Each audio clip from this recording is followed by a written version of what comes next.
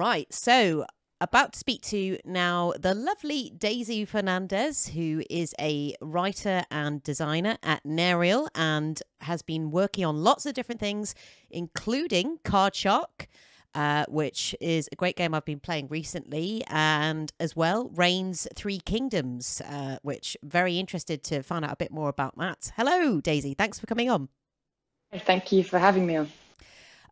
Let's talk a little bit, if you're all right to, about Card Shark first, because it's a game I've played. I really enjoy playing it.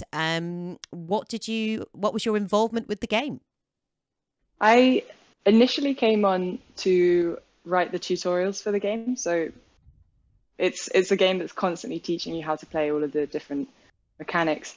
So I was brought on to explain how to play the game before I even knew how to play it. Right, I okay. had this sort of interesting process of reverse engineering. Then it meant that I had to write quite a lot. I had to use the tone of the comps, who's the mentor character. Yeah. And I'd be writing lines on the fly, and then that expanded into more of an actual writing role. So I had this kind of hybrid design, writing, narrative design role. What was it like writing the tutorials? So for anyone that doesn't know, it's very much it's a card game, but it's a game about cheating at cards. So there's quite a lot of intuitive things you have to learn. I mean, there's 28 different card tricks, isn't there? So Yeah. I mean, what was it like writing all of those?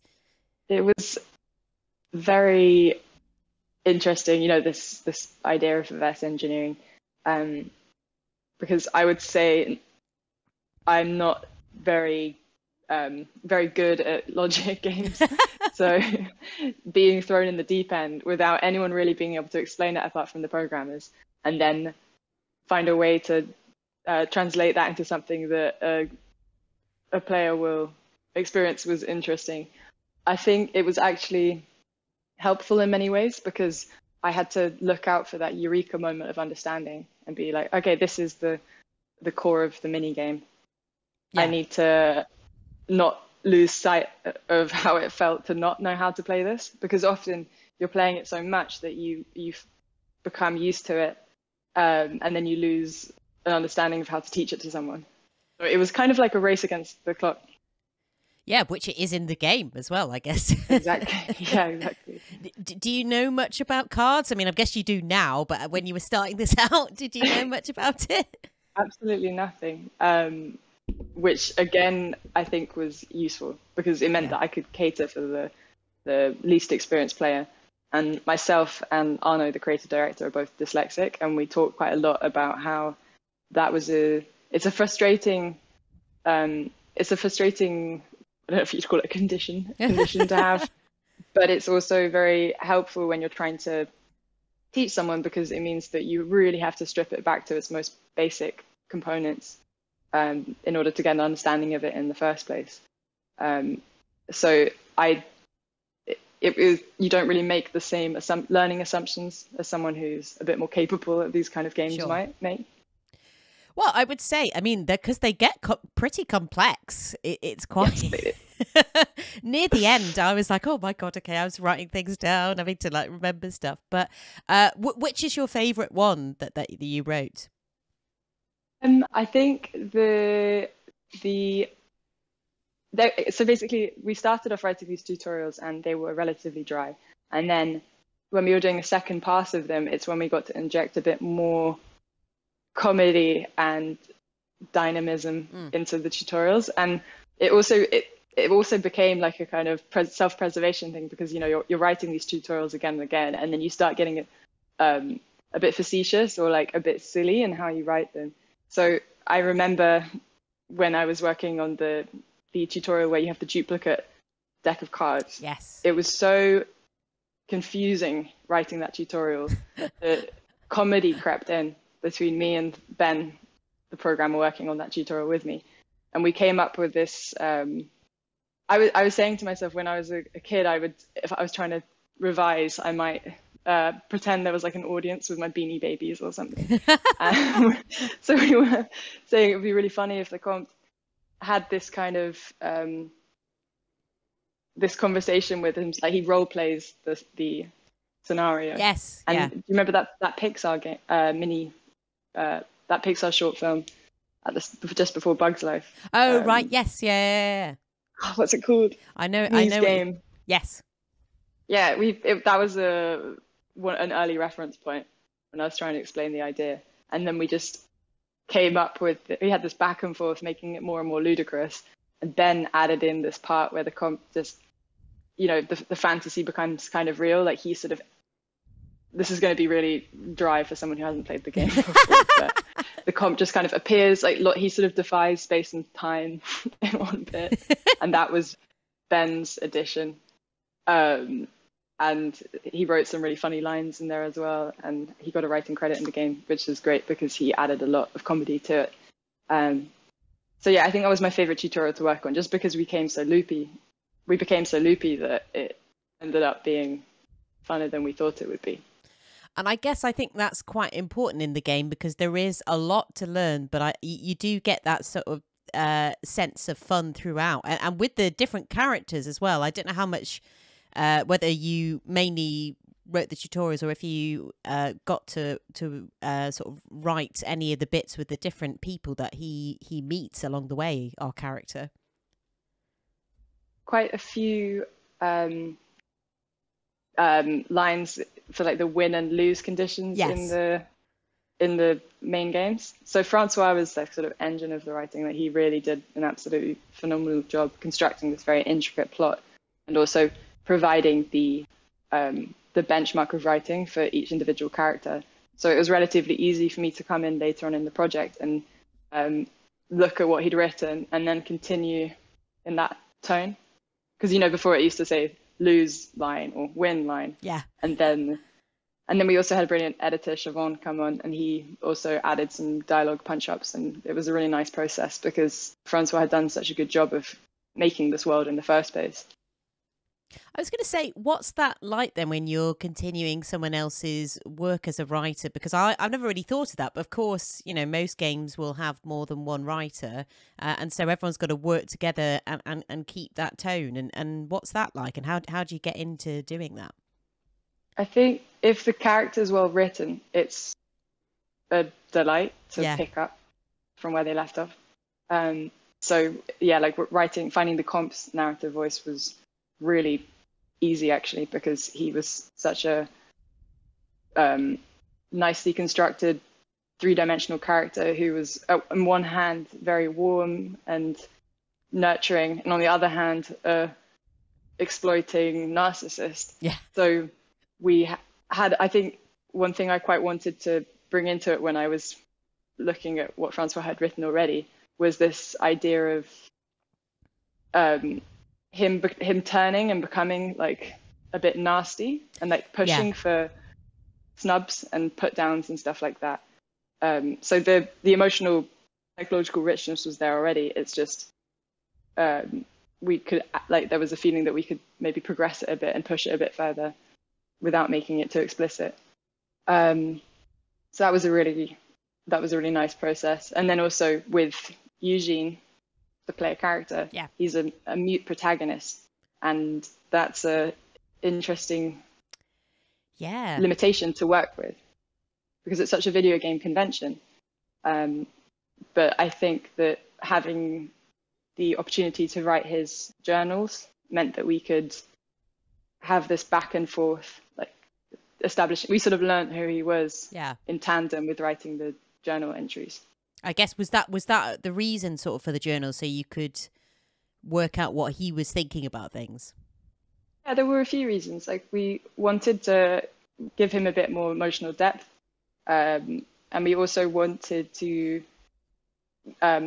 anchor the player in some way so they could have a reference point to remember who was who and where they'd been. And because it is at heart a mystery story, it's good for them to have someone passing the information at the same rate as them, and maybe drawing connections which the player hasn't noticed. And I do love the fact that obviously because the Comte is teaching him English and spelling and things like that as he goes along, his journals do get more articulate as well.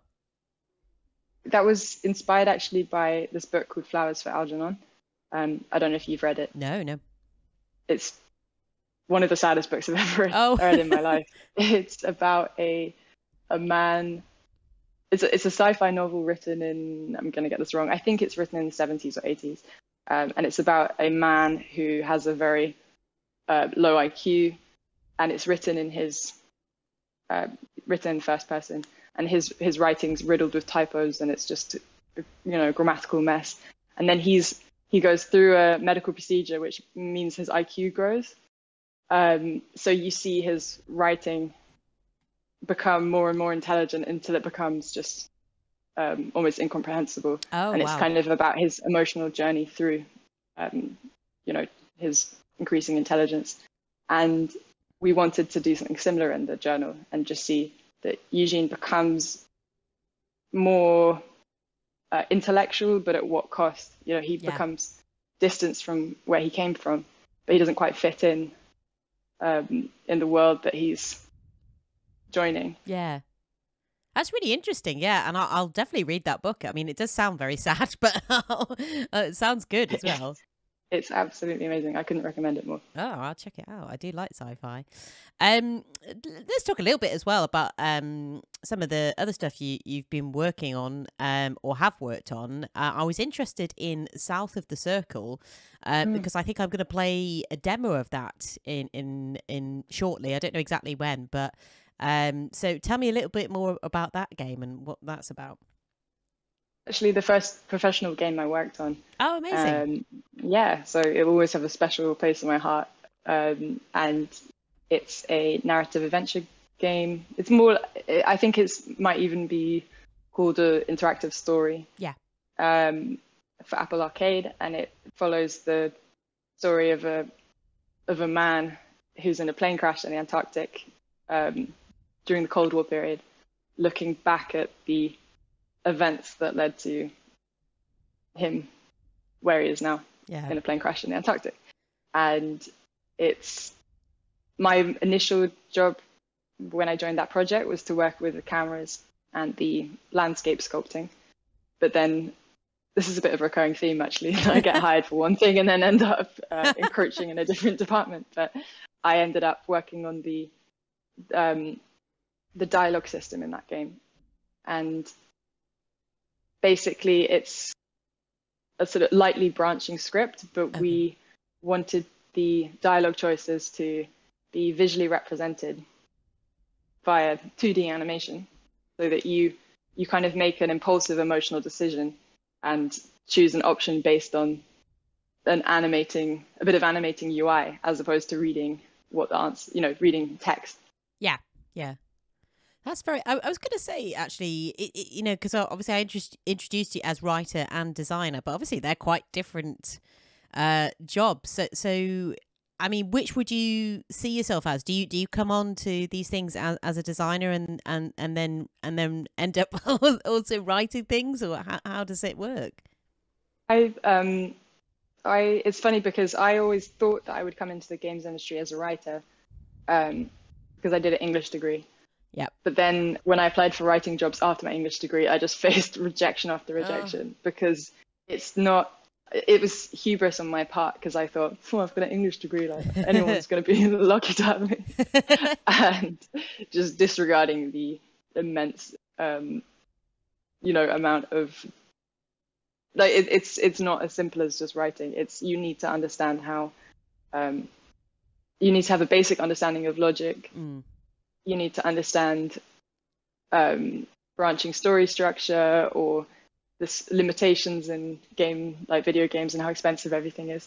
So I then did a master's in games design and development. And when I came out of that, found that I had a real yearning to work with design in games. And then once I was working as a designer in narrative video games, it sort of felt like a natural progression to occasionally dip my toes into writing and bring that in, because it's, especially in an indie studio where you can work on several things, you're not as siloed as in a bigger studio. Would you still like to go more into writing, or are you happy kind of doing a bit of both?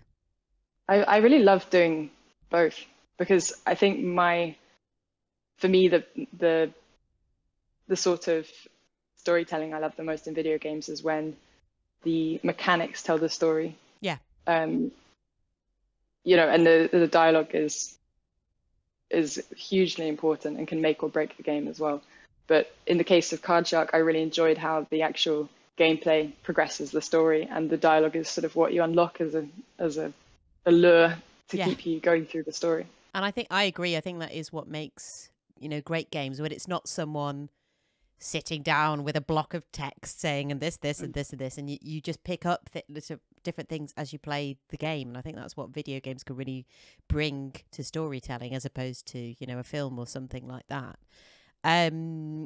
What was I going to say? I'm interested as well in Reign's Three Kingdoms, of course, because that's, again, you get to work on some very interesting stories and different, like completely different sort of histories and things like that. I mean, I suppose I will ask first, how do you get into working into such completely different games? Do you find yourself, do you do a lot of research, or how do you sort of like get to know what's going on with each game? So to clarify, how do I immerse myself in the world of that game as part of the research stage? Yes, it depends really. With in the case of Reigns, I got sent the tomes. Oh wow! Okay. I got sent the Three Kingdom tomes to my flat. And that's I was amazing. Also instructed to watch an amazing animated. So this is the YouTube channel. We should say it's inspired by this Chinese epic, the Romance of Three Kingdoms, isn't it? Yeah, which is my understanding is that it's basically the Iliad of China. Right. And it's a pretty formidable looking set of books. It's not just one book; it's several. Oh my goodness. But then, I was also recommended this YouTube channel, which everyone else on the team was a big fan of, which has these nice 2D animations and voiceover explaining all of the complex events that happen over the course of the books. And so that was kind of my like primer. And then I started reading the books, and it's that I read the translation by Robert Moss, which is really nice. I studied classical civilization at school, which I think is a discontinued A level because it's not useful enough. But I think that was a good. I think having read those, having read like the Aeneid and the Odyssey and stuff like that, stood me in good stead for going on to these bigger texts, because it's at least, maybe this is just how I was taught it, but sometimes these books can come across a bit dry, but then you can kind of project a modern psychological reading onto them, which makes them more accessible as you're reading them. Yeah. And I'm guessing that's kind of what's going to happen with the game, and that's sort of what they've done with previous things. I mean, it does sound amazing. I'm really interested in finding out a little bit more about it. And like you said, condensing all of that into a game must be quite difficult. It's a lot of material, and it is actually a very big game that we've created. So it was hugely useful having Yo-Yu, who's the main writer and the person who pitched the game in the first place. Oh, great. Okay. On the team. Yeah. Because she was the resident expert, so you can ask her questions, and she would point out mistakes that had been made in the writing process and stuff like that. And it's also just helpful having someone, again, maybe know what's important to keep in the game versus what can be omitted, which isn't going to bite you in the arse later on. Yeah, I mean, in terms of what your work on it at the moment, what kind of stuff are you, as much as you're able to say, obviously, but what kind of things is it mainly design, or are you, again, dipping your toe into writing as well? It's a hybrid situation again. So I've written a lot of, if anyone's familiar with the Reigns franchise, you have these hundreds of one-off interactions where someone comes to you with a question, and then you can have a sort of binary response to them. So I've written hundreds of cards in that universe. Then I've also worked in the narrative design side of it, but I'm just trying to remember what's actually been publicly announced and what Yes, of hasn't. course. So Yeah, sorry, I'm I don't going want to to get you tread in carefully. trouble. No, not at all. I think it's just there's the I've worked on the narrative design as well, but And I we'll can't leave really it talk there. too much about it. That's cool. No, I'm really looking forward to that one. It just sounds. I think it's such an interesting move. Like you said, obviously the Reigns is quite a well-known series, and that there's been different sort of dimensions of this, but to sort of have it based in China and based already around these novels, I think is such a kind of interesting move for the company. And yeah, I'm really looking forward to that one. I guess I'd be interested to know. I'm sure people like yourself have had an English degree and then wanted to become a writer. And I was interested in you saying, "Oh, and then I did this course, and that really helped me." I guess tips for people who want to get into writing for games, because it just sounds like such an amazing job, but yeah, a bit trickier than some people imagine. I'm guessing.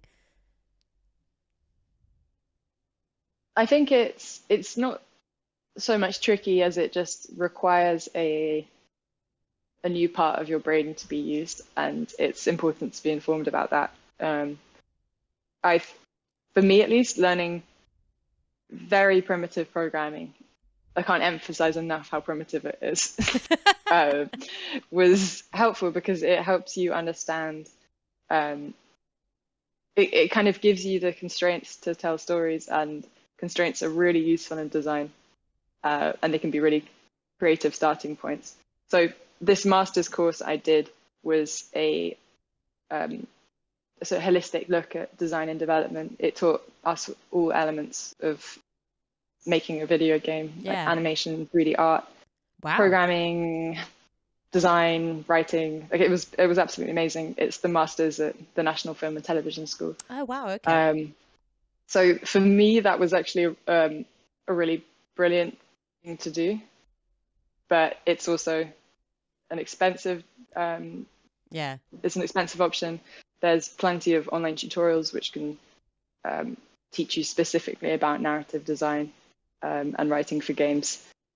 So I wouldn't say it's like the only option, but I think that I think there's always the temptation to like disavow the English degree as like, oh, I should have gone into games earlier. But I'm actually really glad I did go into it, because it did give me a solid reference point that isn't just video games. When I'm making video games, and for example, Flowers for Algernon was granted I did read that after I did an English degree, but I'm constantly looking back at literature for inspiration when I'm working on games. And Great Expectations was something I studied in my English degree, and that's that idea of a young character who's elevated and then becomes alienated by that social journey, which is what we drew on quite a lot for in Card Shark. So having an interest in literature and things that seem quite far removed from video games is a really useful skill to have when making games. Is there a book that you've read that you think should be turned into a video game? Interesting. Off the top of my head, I really love the non-fiction book called Love's Executioner, which is a book. It's a series of case studies that a therapist wrote about clients suffering from death anxiety, ultimately. Wow. And he looks a lot into their dreams and analysis of their dreams, and how he can use those to heal their various dysfunctions. And the dreams are like a really rich, creative, like visually they're really amazing and profound. And myself and a few friends are working on a game that's inspired partially by this book. So yeah, I guess my slightly rambly answer is that these kind of non-fiction books can also be a really nice start point for making games, because they'll they won't kind of make you claustrophobic with story structure, but they might provide you with some sort of emotional truth to start from. Would you ever like to, I don't know if you're saying you're making a game yourself there. I mean, I was going to say, would you ever like to make a game? Because obviously you've got the writing experience and the design, and obviously those are two pretty important parts of a game. Would you ever want to make your own, or are you making your own? We're making this game in our spare time, and that's been a really meaningful and challenging process. Yeah. So yeah, ultimately, one day I would love to release that. Oh, well, definitely let me know, because that sounds really interesting. If that's what you're working on, that sounds really cool. Yeah, the book's called Love's Executioner by Irvine Yalom. Okay, I'll check out. Yeah, and I think that is. Are you kind of going around now when you're reading things, being like, sort of like just filing away ideas whenever you read stuff? I think so. That's without sound. I mean, this sounds a bit pretentious, but I think one thing that I really love about making video games is that it is a young medium. There's so many stories that haven't been told, and it really opened my eyes to design, which is such a playful, experimental process. And so, as you're saying, you'll read something and be like, yeah, this could be an interesting mechanic. And then I'm sure anyone who is listening to this who makes games is used to people saying, oh, you can make a video game out of that, about anything. But it is true. Is there a game out there that you would have liked to have worked on, either through design or writing? I'm sure there is, but there's so many. I think a non-wordy one would be Inside, the Playdead game, just because I love how efficiently and it's just such an efficient but abstract but somehow emotional game. And then my wordier choice would be Disco Elysium, because it's so daring and it's so dark. It really goes places which I feel like I was shocked to see a video game. I was shocked to see a video game go some of the places it did, and it was just really refreshing and interesting. Yeah, totally agree. It's great. It's amazing. And I'm really looking forward to see what they're gonna get up to next as well. I think I'm just trying to see. Spoken about Three Kingdoms as well. Are you playing any games yourself at the moment? Do you have time to play any stuff? And what are you playing? I'm playing The Last of Us 2. Oh, okay. Way behind everyone else. This always happens, but it's kind of good in a way, because it means that I stay off Twitter if I see everyone's talking about a game and I don't want to see spoilers. And then I felt like the discourse around The Last of Us 2 it looked so depressing that I disengaged from it all. And I feel so dated being like, wow, The Last of Us 2 is really good, you guys. Everyone's like, yeah, we know. Yeah, it won everything. But it is really, it's really beautifully written, and I love all the attention to detail in the animations. Like, I'll just sometimes follow NPCs around. I think I would be the worst Let's Play streamer ever, because I'm incredibly boring when I play these kind of games, because I just like spot it. I like just seeing the attention to detail that's gone into them. I guess that makes sense. Also, as someone who makes these games, that's interesting. I've never really thought of it like as people who make games, do they play games differently? But I guess that would make sense, because you're more interested in the game itself, perhaps, than, well, it's still interested in the story, but yeah. And then in terms of the story, I mean, it's without spoilers, I really appreciate how the game has so swiftly put me in the same vengeful headspace as Ellie, the protagonist, and it's fueling it's making me do horrible things because I feel so vengeful, which is exactly what's happening with the player character. And I find that kind of what's the word? That kind of emotional parallel really effective and unique to video games. Yeah, totally. Again, like you said, it's something that you can only really experience as a player. What Well, I mean, I really appreciate you coming on. It's really sort of fascinating to hear those different kind of angles. And I think, yeah, it's so interesting to learn about how you can be both sort of a writer and a designer. And it makes sense, like you say, for these in more sort of smaller games where you just get to sort of throw your hat in the ring and get involved with all these different kind of concepts. Is it mainly Reigns Three Kingdoms you're working on now, or is there anything else that's it sounds like you maybe got quite a few things on the go with your own game as well. Yeah, well, so Nerial, which is the Yeah. studio I work at, always has several spinning plates. So I am working on one other game that hasn't been announced yet. Okay. But it's great. It's really exciting. I'm really looking forward to that being announced. But yeah, other than that, and my personal project, that's it. So you've got quite a few things going on. Well, that's brilliant. And if people want to, I guess, find out more about any of these things, I'm guessing just check out Nerial. Is that the best way to find out stuff? Totally. Cool. Well, thank you again for coming on. I really appreciate it. And yeah, really looking forward to Reigns Three Kingdoms. And yeah, good job on Card Shark as well. It's a great game. Thank you.